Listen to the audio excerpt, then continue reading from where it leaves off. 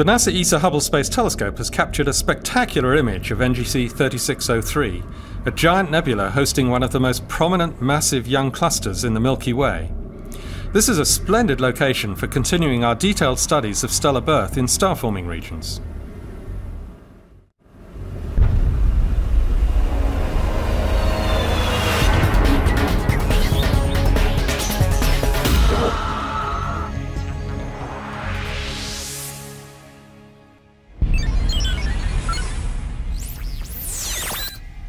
This is the Hubblecast, news and images from the NASA ESA Hubble Space Telescope. Travelling through time and space with our host, Dr. J, aka Dr. Joe Liska. Welcome to the Hubblecast. Today we are going to travel to the heart of a massive cluster of young stars that lies deep inside a vast nebula of gas and dust. The nebula is called NGC 3603, and it is located about 20,000 light-years from Earth in the Carina spiral arm of our own Milky Way galaxy. Now, it turns out that the nebula is actually the nursery of the star cluster. It is thought that the nebula contains hundreds of thousands of solar masses worth of gas, and only about 1 million years ago, some of that gas collapsed in on itself and formed probably all of the stars in the cluster at more or less the same time in a massive burst of star formation. Today, we see the result as a glittering collection of stars surrounded by a dense cloud of hydrogen gas. In this new, detailed image from Hubble, we can see thousands of young blue stars sparkling against their maternal nebula. But this is not as tranquil a place as you might think. Some of the action is still going on. The strong ultraviolet radiation and the winds from these newborn stars are shaping and sculpting the surrounding gas, carving out a huge cavity into the nebula.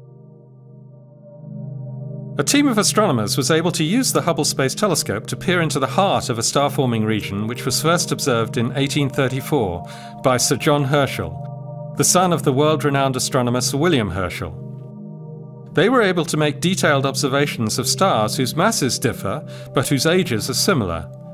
Because of this fact, astronomers were able to study a wide range of stars at different points in their respective life cycles and make comparisons with other similar star clusters.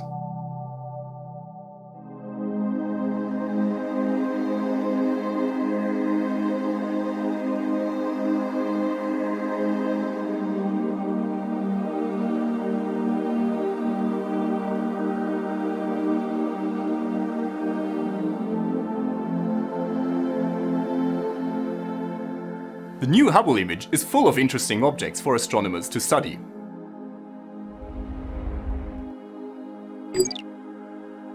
Here, at the top right of the image, we see a handful of Bok globules. These objects were first observed in the 1940s by astronomer Bart Bok. They are some of the coldest objects in the universe, and they are dense clouds of gas and dust of around 10 to 50 solar masses, and they are collapsing to form new stars.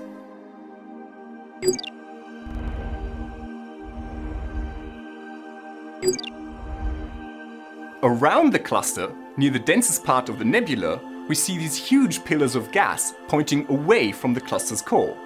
These were shaped by the massive young cluster stars, and eventually they will be dispersed into interstellar space.